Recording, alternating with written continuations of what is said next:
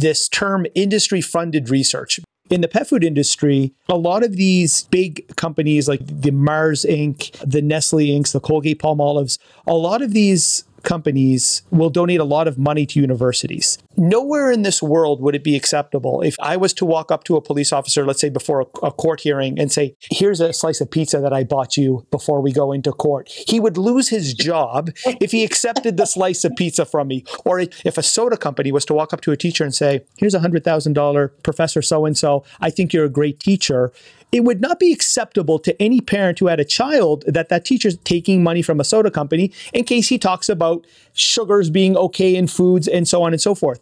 In our industry, in the pet food industry, you see it all the time where the industry will donate copious amounts of money to these universities, and then these same companies will ask these universities to fund studies for them. What's your take on these nutrition universities in our pet sphere accepting monies from the industry? Well, I think it's a huge conflict of interest. It was common practice for pet food companies to give free pet food to students, to veterinary students who had dogs or cats. We had a student researcher who went and took photographs of the giveaway day at Cornell's veterinary school, and there were just mountains of boxes of pet foods, and the students would get free food for their animals during the entire time they were in veterinary school.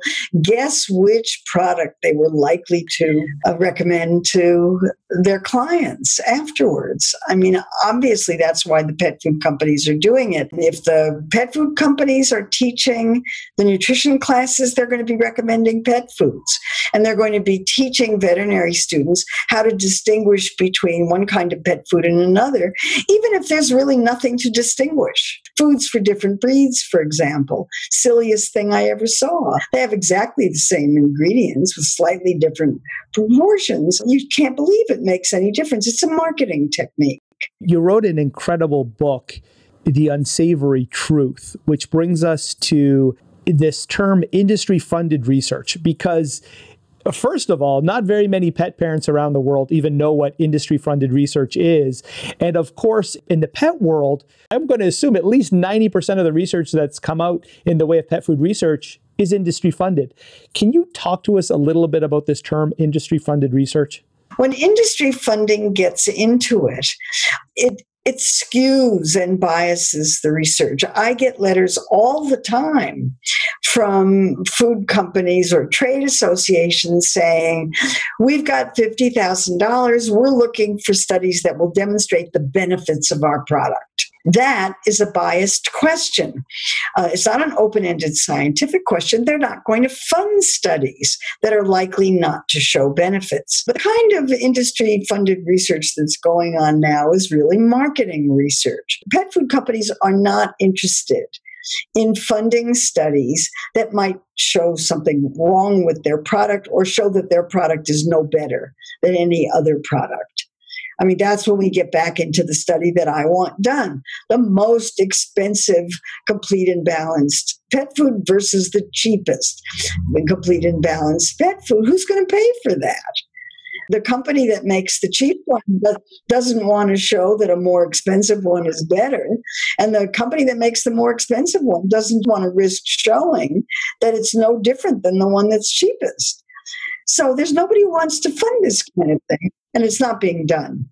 I know when I was speaking with Dr. Jason Fung on this, he went crazy. Basically, the statement was... So industry-funded studies, of course, want you to fund studies that are going to benefit it. They're not idiots and they're not charities. There's a real agenda there. And there's been a lot of research in the last 10 years to show that if you take money to do a study, then you are far more likely, like 10 times more likely, to find a result that is positive to whoever funded you. So you see this in sugar studies, for example. So there's been a number of studies that have looked at sugar, and some have said that sugar really increases obesity, and some have said that sugar really doesn't increase obesity. And of course, when you break it down, so they're roughly equal, but when you break it down by who funded what study, it's interesting because something like 85% of the studies not funded by sugar-related industries found that sugar is bad, and